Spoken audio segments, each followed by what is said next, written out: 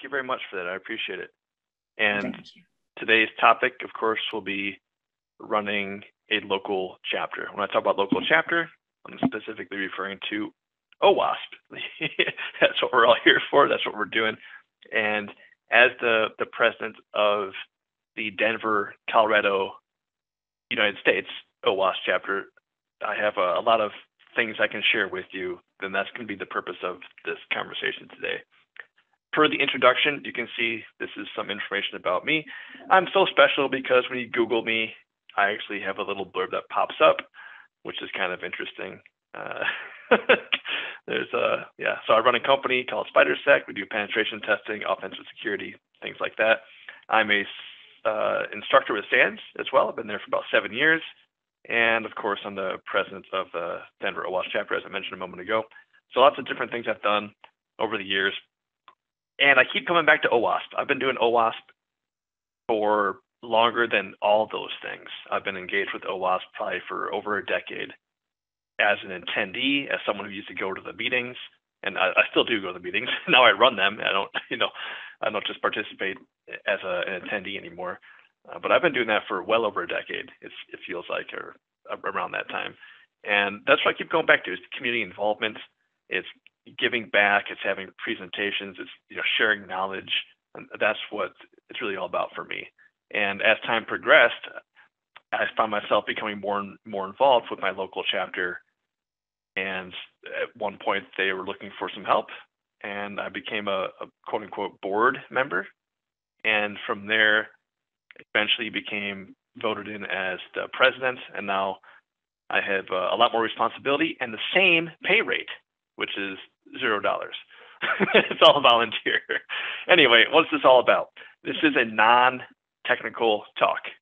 Okay, no APIs, no content security policies, no 0 days, nothing like that. This is all about if you're interested in running a local chapter of OWASP. And this could be, as you may know, OWASP being a global organization. This could be anywhere, any country that you're in, any city, state, whatever the case may be, territory.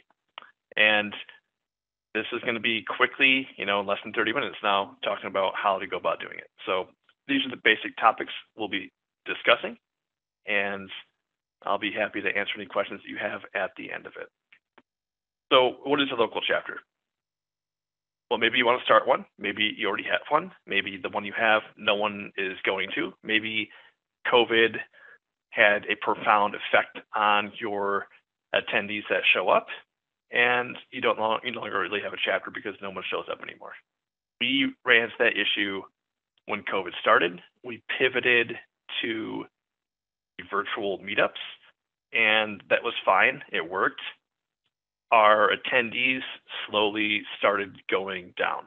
At our peak, which was a couple of years ago, we had literally over 100, 120 people show up every month or every other month when we did our regular meetup. And things were going very, very well. Lots of people, lots of engagement with the community, lots of great presentations, lots of fun. I mean, it was a really fun time. And then, things changed. And I'm going to talk about some things that are going to change and some things you really need to be focused in on to make your local chapter what you want it to be. And as you can see here, we still do meetups. We're not doing virtual anymore. We did in-person for the first time in close to 2 years, 3 days ago. And we actually had people show up. And this is the picture of the room at the venue where we went to. And I want to highlight a couple of things here. Okay, number one, we have happy people. That's a good, important thing. Number two, if you look carefully, there's a bottle of alcohol there, and there's some alcohol right there. And that's important because people like to drink. And there's a projector up here. And there's a screen right here. There's some HDMI connection. And there's, as you can see, some silverware right here. And some soda. So food, drinks, AV, which is, in this case, audio visual. People can see your presenter. People can hear your presenter. People can drink. People can eat. People can be relaxed. People can ask questions. That's what the meetup or the meeting should really be all about. That engagement, And that's what we got at this venue. And that's going to be an important piece to this whole conversation, because that's what's going to be one of the differentiating portions of what's going to make you successful or not so much. And I can tell you, I've been to OWASP meetups across the country, and some of them have 5 people that show up. Some of them have 10 people that show up. Some of them just go under. The chapters fail, they go inactive, and they don't have longevity. And that's something that I want to share with you as far as how to avoid that if you have the desire to do so. So what does it actually mean? Well, to have a chapter, as you can see here in the slide deck, I grabbed that straight from this URL. The first half of this slide is just copy and paste from owasp.org/chapters. This is what it's all about: having training, having talks, and networking. That's really what it comes down to. There's not a whole lot more, as far as my understanding is concerned, that having a chapter is all about. Really, it's about getting community involvement, getting engagement, having people, like-minded people in the cybersecurity world come together. And you're thinking Open Web Application Security Project, OWASP, and the A stands for application, and the W is for web. Web apps, that should be important, but that's not what it's all about. We've had people do talks on everything from Wi-Fi hacking to hacking the human to completely managerial focused content. So it can be anything you want, as long as you're adding value, I think, and providing that space and that place and that time for people to get together and have discussion, a frank discussion about what's impacting their lives and their jobs and their careers and their cybersecurity choices that are going to help secure the world one piece at a time. I think that's really what we're trying to go for here.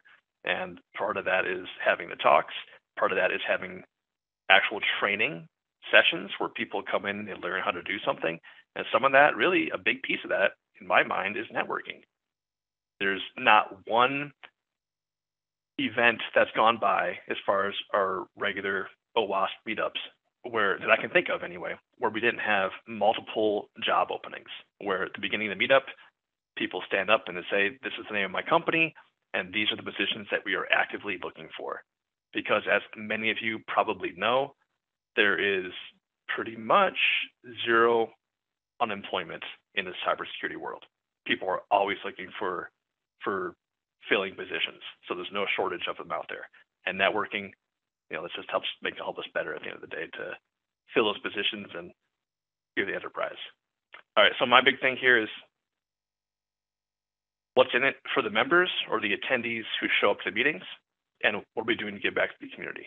That's kind of the approach I've taken over the years to help keep in mind when I'm thinking through the purpose, the mission, the objectives, and why I keep doing it for free. All right, now people are the big piece to this. If you don't have people, you don't really have much of a chapter, okay? It doesn't have to be paid members. If we quickly go back a slide, you can see that anyone can attend. Anyone can attend, members and non-members. So people don't have to pay to show up. That's a core tenet, I would say, within the OWASP Foundation, not required. So getting people to show up is probably the number one thing we want to focus in on as far as building a chapter and having it longevity and driving people to continue coming. So how do we do this? That's the number one question. How do we get people to show up? I pointed out the bottle of alcohol. Someone's drinking beer, okay? Some people are drinking liquor. That's not the whole point of this conversation. I don't want to dwell on that, but I also don't want to gloss over it, okay? Some people enjoy that, and other people really like to eat food, and some people enjoy doing both. And giving away free food and free alcohol is a powerful kind of solution you have to this number one issue here of getting people to show up. If you can be in a position where you can actually offer those things to your attendees, and that's of course not the main focus here, and that's not what really it's all about, but it does go a long way. So I'm just trying to be upfront with you and straight up, okay? If you can offer these things, you're in a better position. Now not out of your pocket, not spending money. That's not what I'm saying. I'm talking about you and your team. And I'll get more into that here in just a moment, because ultimately someone is paying for this. I'll talk about sponsorship as well. the real thing here is, like I said, we're trying to share our knowledge, offer some networking opportunities, having training, things like that. So getting people to show up, those are the selling points, if you will. You come to this meeting, you can network with other people. You can advance your career. You can trade business cards. You can do things like that. You can learn a new skill with training. You can sit and listen and learn something that you didn't know before that you can then take back to your place of business, to your day job, do something with that knowledge company better. That's a selling point. That's going to help get people motivated to get up and go to your meetings and hopefully show back up the next month and the month after that. It's not just you, it's a team effort. So we actually have to be thinking through, what does a team look like? At my Denver OWASP chapter here in Colorado, United States, we call each other board members, like board of directors, kind of. And these board members, I think it's just a fancy term for basically volunteers. And we all try to do different things. So I have a couple of people dedicated to vetting our speakers and or slash presenters, whoever it is that's going to be doing the talk. We have people who are dedicated to trying to find sponsors. We have people that are dedicated to checking for venues or a new venue and trying to get a better price, or trying to understand if we're in a good situation in the venue with the venue we're currently at. And it's a hodgepodge. This is all volunteer work. So none of us get paid for any of this. And there's 6 of us plus a couple other folks, because a lot of us, we just don't have time to dedicate to this like a full-time job or even a part-time job. This is just a few extra hours here and there, which is why, it takes so many of us to accomplish what we accomplish. I'm not saying we accomplish a lot, but finding speakers is a big thing. You think that, well, maybe, I'm not going to guess what you're thinking, but we have a link on our website where people can submit presentations 24 hours a day. And I think we've gotten like 1 or 2 of those in like the last 5 years. Literally, no one uses that link to submit their talk. I don't know why. Maybe we don't advertise it well enough or something along those lines. But finding someone to present is a challenge. Finding one person, that's not that hard. Finding 2 people, okay, that's doable. If you have 6 meetups per year, that's 1 every other month, you might be able to do that for a year. But how about if you're doing this for like 5 years in a row, or you're thinking long term? You got to find a process that works for you to find the speakers. Okay, and the other thing is, you can't, I'm not going to say you can't. I'm going to say it's important to get people who are well, who are good, who are solid, who are high quality. If you just accept anybody, you get potentially a low quality presentation. You want to sit there and listen, reads the slides, has a very boring voice, who talks too quietly and puts deep and has no enthusiasm? Or do you want someone who can actually present and have the slides come alive and share knowledge that someone didn't know, and people are enthusiastic about it? That's the difference. People don't show up over and over if you have boring presenters or people who don't publicly speak very well. Okay, so you got to vet that presentation and the presenter. So vet the presentation, what does that mean? It means we can't have someone in here just trying to sell a product. Okay, that's the other big piece of this, and that's a very big red flag for OWASP, and that's a red flag for your chapter as well. When you have attendees,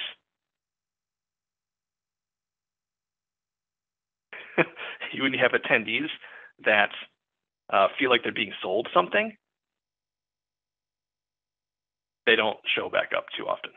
And just a heads up, if you're on the Slack channel, I am paying attention to that. So if you have any questions along the way, I'll be happy to answer those. And I appreciate that, Andre, by the way.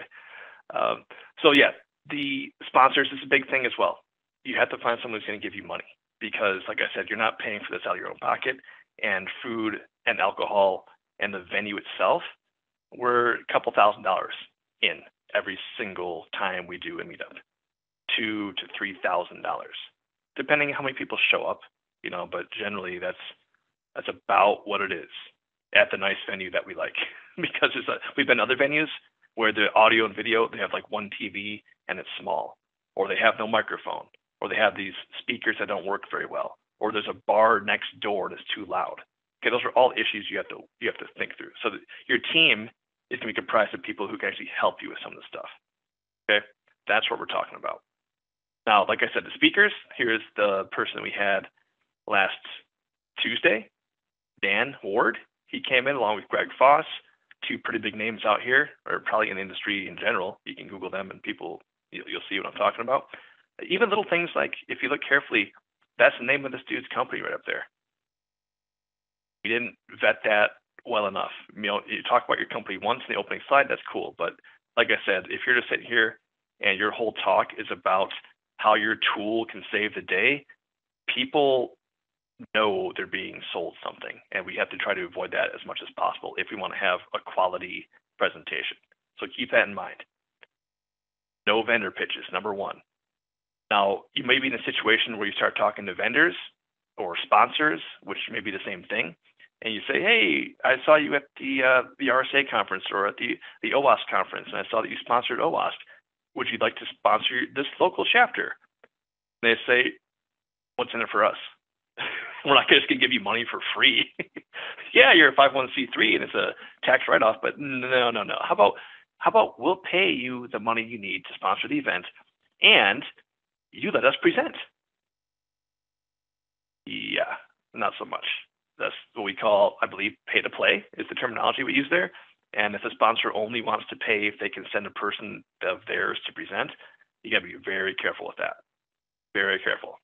Okay, otherwise you're going to sour your attendees very quickly and poison the whole chapter, because now it's like everyone just wants to pay money so they can go pitch their product to your people, and you become a conduit. That's not what we're trying to accomplish. So be very careful with that. The other thing here, of course, like I said about vetting the person, how good are they at what they do? Are they doing public speaking regularly? How often are they doing it? Is the presentation any good? Lots of things like this come into play. So you may be in a position where you need to turn down potential candidates for speakers because it's a risk. It's a gamble. If you have someone come in there who's never presented before, that's iffy. You don't know what you're going to get. It's a gamble. That's what I mean by that. And, there's two sides to that coin. You give someone a chance, give someone an opportunity. It's a local chapter. It's an interesting topic. Why not? And that's something that I don't disagree with. It's just being careful, because if they're not very good at what they do, as far as presenting the topic in a meaningful way that resonates with people, then you may end up with a situation where you're alienating some of the folks who showed up. So it's a balancing act. Okay, it's a balancing act, but definitely vet the speaker to the best of your ability, assuming you have choices of who's going to speak. The other thing here, of course, is what do we actually do? Well, we meet up, and there's a whole website called meetup.com, I think is what it is, and this is what the OWASP Foundation has chosen for us to use as a platform to kind of keep track of registered attendees and share the details of the actual meetup. Meaning this will be the website people go to say, yes, I'm going to show up, and get information about where the location is, what time it starts, who the speaker is, what the topic is, things like that. So meetup.com is where we host all that stuff. And this is where the attendees will go to obtain that information. And there's even a little bit of messaging built into that website as well. Not that it's used too much, but that's what we're talking about. So meetup, this is typically every other month, depending on your chapter. There was a point in time where Denver OWASP chapter, we were aiming to do this once a month. When we were riding high and we had 120, 140 people showing up every month, and we were knocking it out of the park, figuratively speaking, we were going for like, let's do this every month. This is awesome. This is a lot of fun and a lot of great involvement and a lot of good food and a lot of good people, because that counts. And then things change. A global pandemic hits. and now we're doing virtual meetups, and we're doing every other month when we can. Okay, so I think there is a mandate from OWASP, the foundation itself, that says if you want to be a quote unquote active chapter, then you need to do at least every other month meetups, which is where part of the push for getting all of your components lined up really comes from, as in your speakers, your venue, your sponsors. Okay, it's like I said, doing it once isn't that big of a deal. You can make that happen probably by yourself. Sustaining that over time is challenging. Okay, and that's partially why I'm doing this talk, to help share some information that I have to maybe make your life a little bit easier should you choose to embark down this path.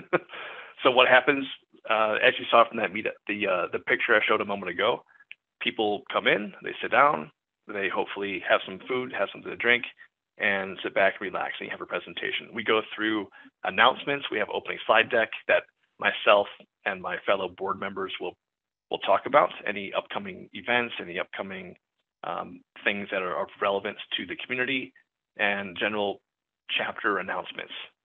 For instance, we announced that we're planning to do our regular annual conference next year, for example. And then the other big thing, of course, is keeping people entertained. And we were doing trivia. We did some Kahoot stuff. We had some rivalries between various attendees in a playful, fun way. But yeah, we used to give out gift cards. There was a period of time we did it for many, many meetups in a row, where we'd start with trivia, like a Jeopardy style, answer the questions, get people like an icebreaker, if you will. But put some skin in the game, where the winning team would get everyone on the team would get a gift card to Starbucks or something simple like that, which of course is more money, to be very straightforward with you, which is more of an ask from the sponsor. Like, do you want to sponsor this and buy some gift cards too? So it's not cheap and not free. Now the venue, of course, is the big thing here. Okay, this is probably, in my opinion, which is why I have it in red, one of the more difficult things to obtain and be satisfied with. Okay, you see a microphone, you see the video, that's the AV stuff I'm talking about. Does the venue have this for you? Does it work? Just 2 days ago, we ran into an issue with microphones. Okay, one of them worked just fine, but one of them isn't enough. Why not? Why isn't one microphone enough? There's only one person presenting, right? Yes, there is. But then the audience asks questions. So myself and my team will walk around the room and hand the microphone to an audience member so everyone can hear them. Okay, it's not a problem until you identify it as a problem. Like if it's a small room with 10 people, that's not an issue. You saw the size of the room we were in, that holds over 100 people. And it's big, I guess is the way to say it. And not everyone in the back can hear everybody in the front. So we have microphones, and we have multiple microphones so the audience can be just as well heard as the presenter. It makes it a better experience, if you will. If you don't have that, that could be an issue.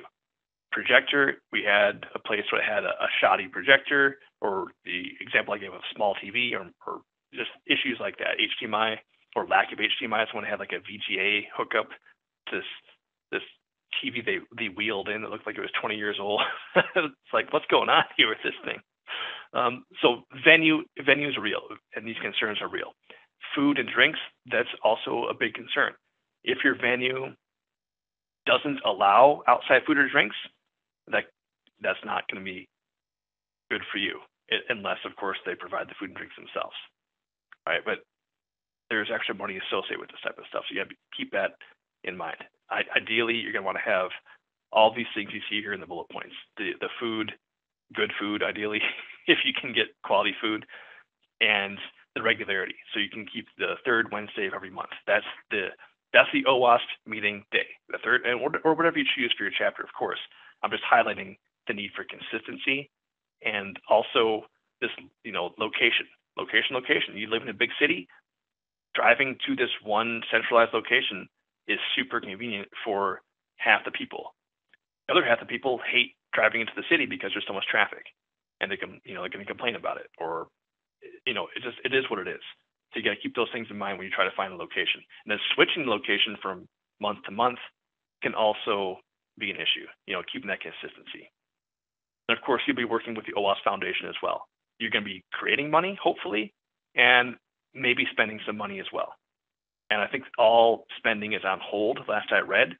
So the big thing here is if you can generate income and revenue for the foundation itself, you're in a much better position. Okay, this is a 501c3 nonprofit organization. Here's what we call it in the U.S., which is where it's founded, incorporated, or whatever the terminology is. And what we've typically done, my Denver OWASP chapter, that is, what we'll do is have the sponsors pay for everything. There was a point in time where we were asking for some reimbursement because we had a budget. It actually was, it took some effort to go that route. So it's been found to be easier just to have sponsor pay for everything and not worry about involving the foundation to ask for money. Be that as it may, we do, as I alluded to before, try to run an annual larger conference where we have many, many vendors who come in and lots of revenue from ticket sales and from vendors, or specifically sponsors, I should say, where we'll give those proceeds to the OWASP Foundation itself to keep things moving and keep people paid and things like that. But you will be working hand in hand with the foundation itself to do things like sign contracts to help you get sponsors and things like that. And that's really what the objective here is. Now with the funding, yeah, if you don't have food, you don't have drinks, you don't have a venue, you don't have meetups, you don't have a chapter, that's it. You need money to do this. In most cases, you got to get that sponsorship. You can probably get a couple things for free here and there, not everything.